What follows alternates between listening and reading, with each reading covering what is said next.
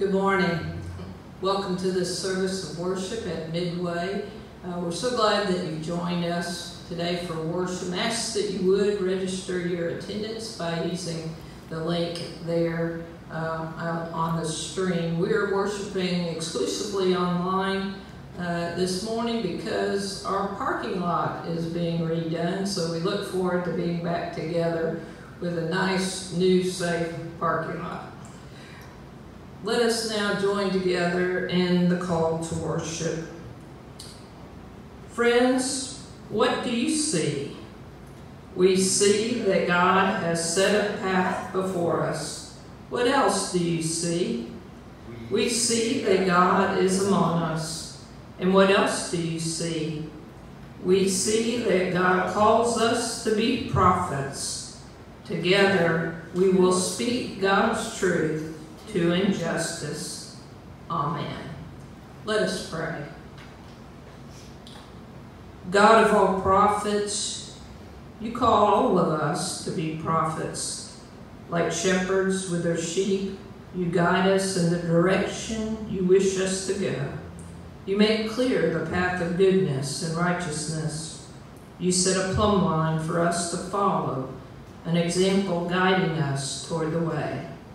May we be aware of your presence in our hearts today as we use this time to prepare us for the journey to come. Amen. And if you have your hymnals at home, if you'll turn to number 428 and sing with me, Where Nobody Can Hear You, for the healing of the nations.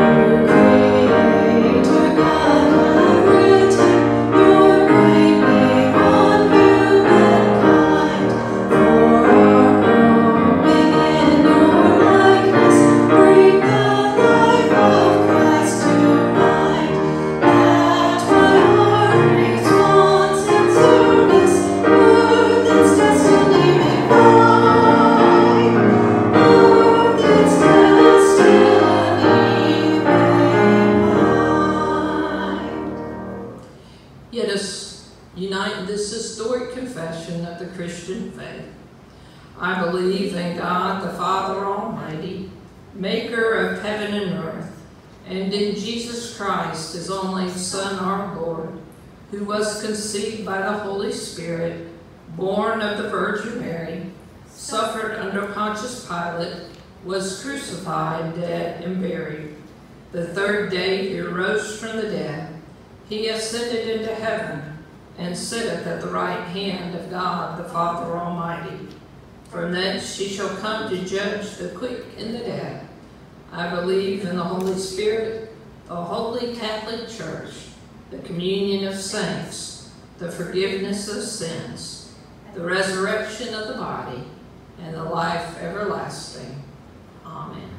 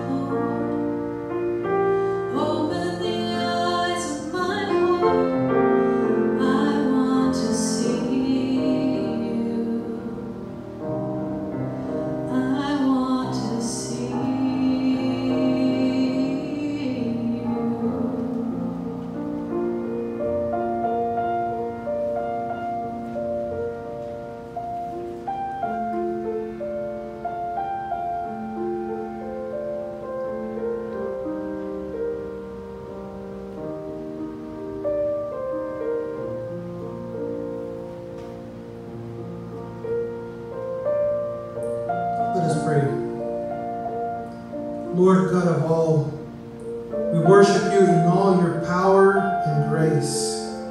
We worship you in all your mercy and forgiveness. We worship you to honor and glorify you. God, you called the prophets to call the people back to you, to remind them of their call to be people set apart for the work of the kingdom. For they had strayed and wandered from your ways. They had forgotten to worship you. They had forgotten to live in a way that honors you. So Lord, just like the prophets of old, call us now back to you, back to repentance and faith in you. Call us to follow you and your word. Call us to put you first, above nations, political alliance, our stance on issues, and let us put you first before the divisions around us. As we are called back to you, thank you for your forgiveness and grace in our lives. Thank you that you put people in our lives that will share your truth. Thank you for putting people in our lives that will share the hard words. Lord, I pray that you open our hearts and minds so that we may hear these words and ponder them in our hearts. Let us hear the word from God and not blame the prophet. Let us consider your word, O God, and allow it to permeate our hearts, even if it's a hard word to hear. God, in this time, we need prophets. We need people who will share the truth in our world, because we can see that it's broken. There's death, there's sickness, loneliness, hunger, addiction, pain, and suffering. Lord, we know these things sadden you, and we pray for your grace and mercy. We pray that you would raise up prophets to point us to the areas we have ignored. We pray that you would encourage people to provide comfort and healing, to provide people for the sick and hurting, provide people for those experiencing addiction, provide your presence for all. We ask these things and we pray in the name of Jesus Christ. And now we join together as we pray the prayer that Jesus taught us to pray. Our Father, who art in heaven, hallowed be thy name. Thy kingdom come, thy will be done, on earth as it is in heaven. Give us this day our daily bread, and forgive us our trespasses, as we forgive those who trespass against us. And lead us not into temptation, but deliver us from evil. For thine is the kingdom, the power, and the glory forever. Amen.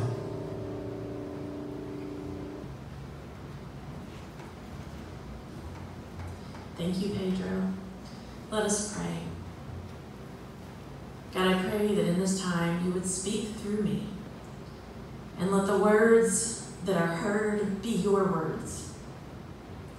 God, let them affect our hearts, transforming us so that we might follow your will and your way. In your name we pray. Amen. Our scripture this morning starts out with the image of a plumb line. And this isn't something that I was very familiar with. I don't work in construction very often, and I did a little research. And a plumb line is a straight line with a weight at the end of it. It is meant to measure how straight a wall is. So if a plumb line actually hits the wall, that means that the wall is not straight and needs to be torn down or fixed. So our story today, our scripture this morning, it highlights the use of a plumb line to measure the people of the northern kingdom of Israel. Our verses come from Amos chapter 7, verse 7 through 17. And if you've got your Bibles at home, go ahead and open it up. You can also find it in your Bible app on your phone. But a little bit of background about this passage. Amos is the author here. He's the prophet. He is speaking to the northern kingdom. Last we heard, when we looked at David and King David, there was, David's kingdom was split in two after his son, King Solomon, died. So Amos was born into and lived in the southern kingdom. He kept animals and cared for fruit. But then God called him, and you might say he's a second career prophet. He wasn't born into this ministry, but he was called from God.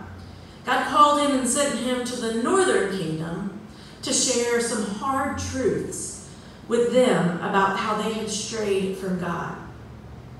Let's hear what Amos had to say. Amos chapter 7, verses 7 through 17. This is what he showed me. The Lord was standing beside a wall built with a plumb line in his hand. And the Lord said to me, Amos, what do you see? And I said, a plumb line. Then the Lord said, see, I am setting a plumb line in the midst of my people Israel. I will spare them no longer. The high places of Isaac shall be made desolate, and the sanctuaries of Israel shall be laid waste. And I will rise against the house of Jeroboam with the sword. Then Amazah, the priest of Bethel, sent to King Jeroboam of Israel, saying, Amos has conspired against you in the very center of the house of Israel. The land is not able to bear all his words. For thus Amos said, Jeroboam will die by the sword, and Israel must go into exile away from his land. And Amaziah said to Amos, O seer, go, flee away to the land of Judah, earn your bread there, and prophesy there. But never again prophesy at Bethel, for it is the king's sanctuary, and it is a temple of the kingdom. Then Amos answered Amaziah and said, I am no prophet nor a prophet's son, but I am a herdsman and a dresser of sycamore trees. And the Lord took me from following the flock, and the Lord said to me, Go, prophesy to my people, Israel. Now therefore, hear the word of the Lord. You say, Do not prophesy against Israel, and do not preach against the house of Isaac. Therefore thus says the Lord, Your wife shall become a prostitute in the city, and your sons and daughters shall fall by the sword, and your land shall be parceled out by line. You yourself shall die in an unclean land, and Israel shall surely go into exile away from its land. The word of God for you, the people of God. Thanks be to God.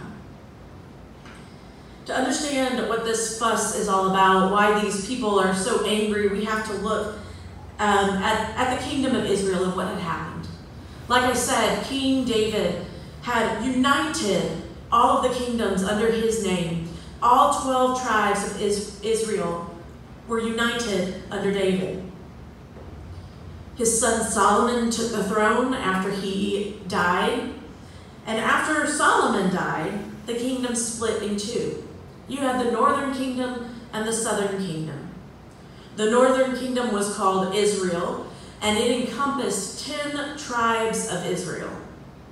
And the southern kingdom was called Judah, and that was comprised of 2 of the tribes of Israel. Now, if you remember, the temple that God had Solomon build was located in Judah. So, the first king over Israel, the northern kingdom, Jeroboam I, when he took over, he didn't want people traveling down to the southern kingdom to worship God there. So he built places of worship at the place called Bethel and Dan. He appointed a priesthood to oversee these places of worship. Now, the problem with this plan was that God had already appointed a priesthood. He had already appointed people that were holy and set apart. And none of those people were the ones that Jeroboam used. The second problem with Jeroboam's plan was that God had told the people to worship only at the temple. And while Bethel and Dan is not the same as the temple in Jerusalem. So fast forward a couple of hundred years to 786 BCE, and we see that the new king is Jeroboam II. We see the worship of God has become idolatrous. Look at verses 12 and 13 in this passage. It said, And Amaziah said to Amos, O seer, go, flee away to the land of Judah, earn your bread there and prophesy there.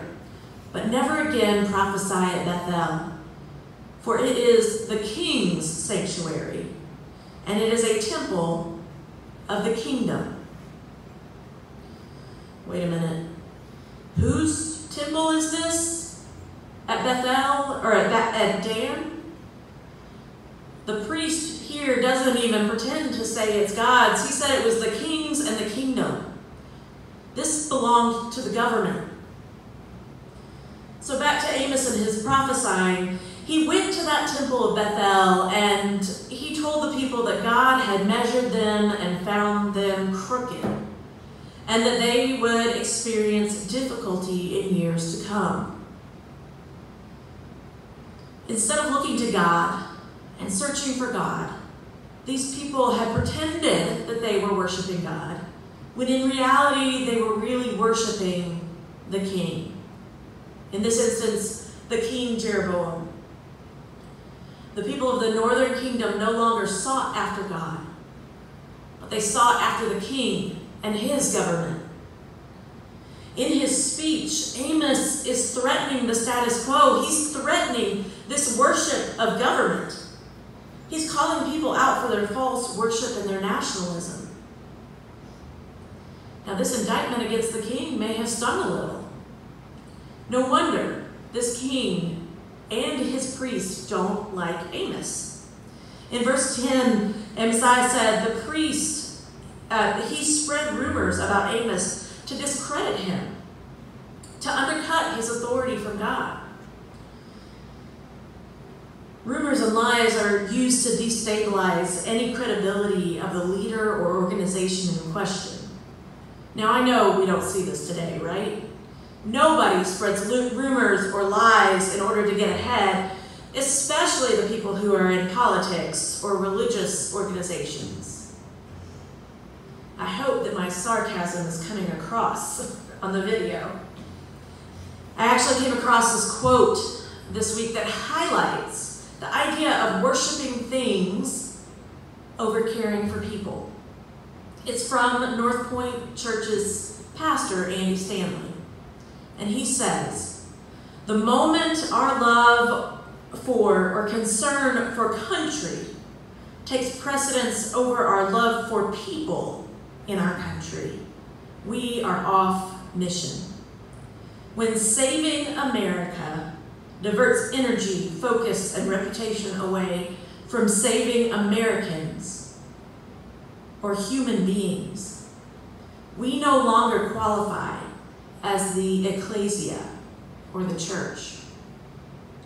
We're merely a political tool, a manipulated voting demographic, a photo op. We give up the moral and ethical high ground. Let me reread the part that really stood out to me. It was the first part of it. Stanley says, the moment our love for or concern for country takes precedence over our love for people in our country, we are off mission. When we focus on the government or the institution or making sure that those in power are able to stay in power, we are focusing on a thing rather than the people that God so lovingly created. God doesn't want us to uphold these things as sacred, because things can become idols. Rather, God wants us to focus our attention on the people. True worship of God is found in loving God and loving our neighbor. In the book of Amos, just a few chapters before, God speaks through Amos and makes this clear. I'm going to be reading Amos chapter 5, verses 21 through 24, and I'm going to read it from the New International Version. I think that that version gets the point across. Amos, God says through Amos, I despise your religious festivals. Your assemblies are a stench to me. Even though you bring me burnt offerings and grain offerings, I will not accept them. Though you bring choice fellowship offerings, I will have no regard for them. Away with the noise of your songs. I will not listen to the music of your harps. But let justice roll on like a river, righteousness like a never-failing stream. God's pretty clear in that passage that worship that is not full of love for God and neighbor is not the type of worship that God desires. God does not delight in big cathedrals and beautiful churches. God does not delight in the traditional church or contemporary services. God doesn't care how much we give to the church, but what God does care about is how we treat its people, especially how we treat those who are forgotten and oppressed by society. Back to our passage from this morning. In this passage, God looks to Amos and says, Amos, what do you see? Amos responds that he sees religious people who are crooked. They don't measure up to God's expectations. Amos says that the foundation that these people have built on is crooked. These people ignore the needs of other people. These people worship the government instead of God. These people trample on those who are in need in order to uphold the power of the government or an institution or the status quo. And Amos offers God's word then to the people as an indictment against the kingdom of Israel. So God also asks us then, what do you see? Amanda, what do you see? What places in our world are crooked? What places need to be torn down to be built back up straight? Where in the world do we see things that don't measure up to God's expectations of loving God and loving neighbor? There's death.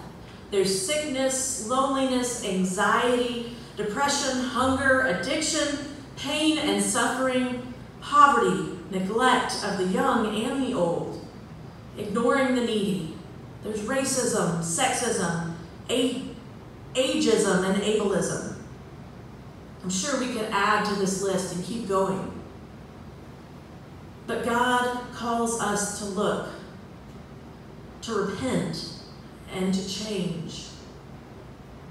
So I challenge you to look. What do you see? First of all, look at your heart. Examine your heart. In what ways have you held up institutions and government over God and people? And then look.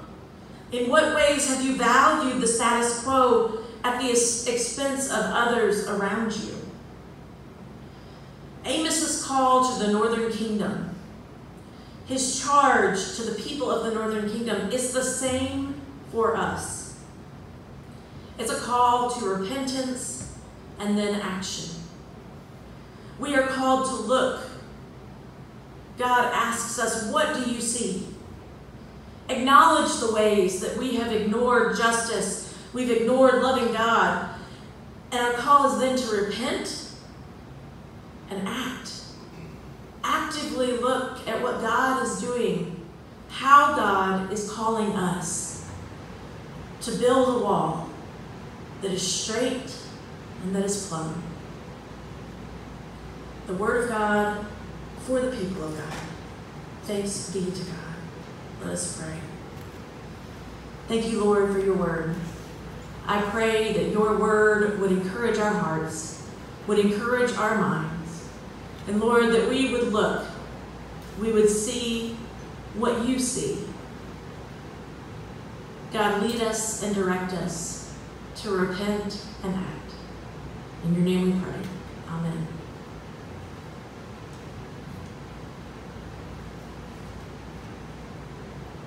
Now it's our time to respond in worship with our tithes and offerings. You can do that through the app or through the website. Thank you for your generosity and for investing in the mission and ministry of Jesus Christ through our church. Let us pray. Thank you, Lord, for your faithfulness and your generosity. Lord, we pray that you continue, Lord, to put in the hearts of the people to continue taking care of the ones that you love. Our brothers and sisters, the people who are suffering and who are in need. In your name we pray. Amen.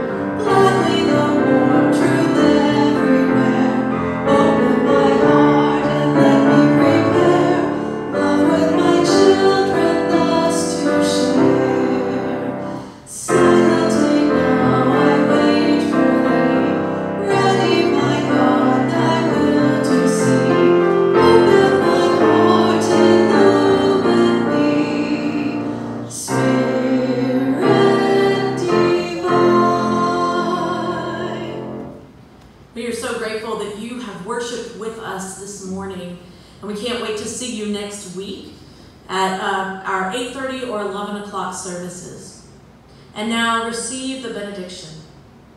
Friends, what do you see? Look around you. See where God has measured us and found us crooked. Repent and go into action. Go in the name of God the Creator, God the Redeemer, and God the Sustainer. Go in peace.